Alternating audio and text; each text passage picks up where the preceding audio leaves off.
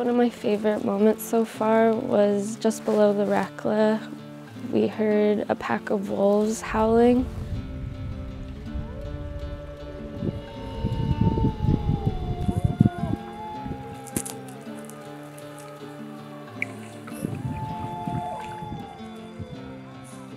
At first I thought it was them stating their territory because we were leaving, but as soon as we got around the river bend, another wolf was howling to respond to the pack of wolves.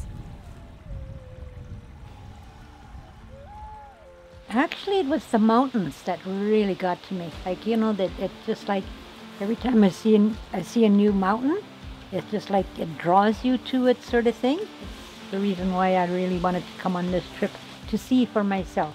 All these areas is where my family, my parents, my grandparents, and their friends from Northwest Territories used to travel back and forth. And I just thought that as I'm getting older, I just really wanted to say I walked the same path as them.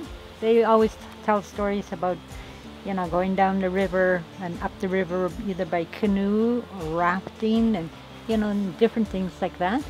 And they used to say about it takes a long time. So that kind of stayed in my head that, you know, like, how long does it take? So now I have an idea of what it was like. They spent their lifetime hunting and trapping, fishing. They would travel when the seasons change.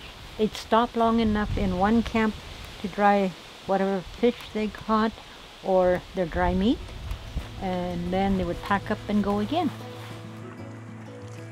I really wanted to come on this trip because I knew my family, my ancestors, they traveled this river from the Northwest Territories, and I just really wanted to see what they had to go through and where they came from, and also just to see what's on my traditional territory.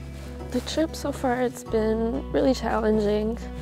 We kind of got right into it with the late nights and really having to push ourselves. I've never done any trip like this before, so it was interesting to see how hard I can push myself and what I'm capable of doing. Another reason I wanted to come out on the trip was to see the land before it was touched, before any mining activity developed. It's kind of scary to think about because nobody knows what impact it's really going to have on the environment.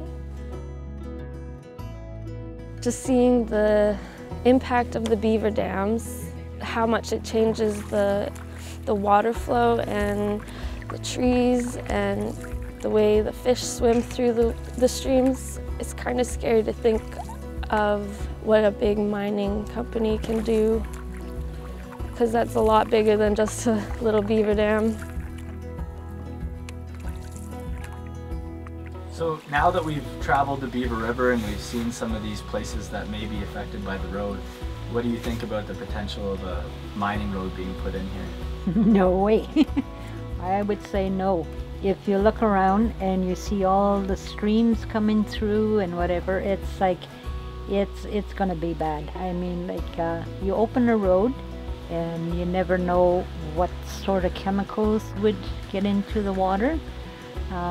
They always say the tailing ponds are perfect and whatever, but I don't really think I ever seen a mine that's been, you know, true to their word, because one way or another something does happen.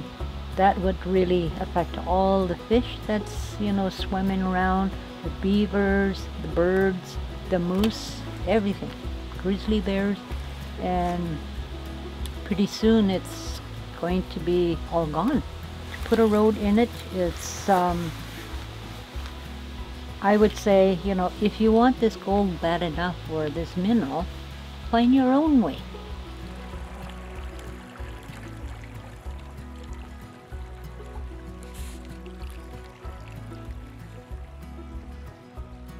We stopped by one of my relatives' cabins. It was really cool to see all the antiques that were in the cabin and how they used to live, how they used to survive on the land. Finding the cabins, oh, those were great. This is my dad and Uncle Paul's. And it's like, woohoo! You know, I actually stepped foot in the same footsteps as my parents or grandparents. Like, it was a real good feeling. What is that? The gold mine. Look at that.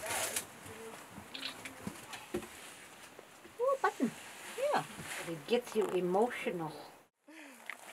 There was a cabin built right beside it, and when we were exploring that cabin, I got to see my Grandpa Tommy's name. It was a really good feeling. It makes this place feel a lot more like home, like I belong here.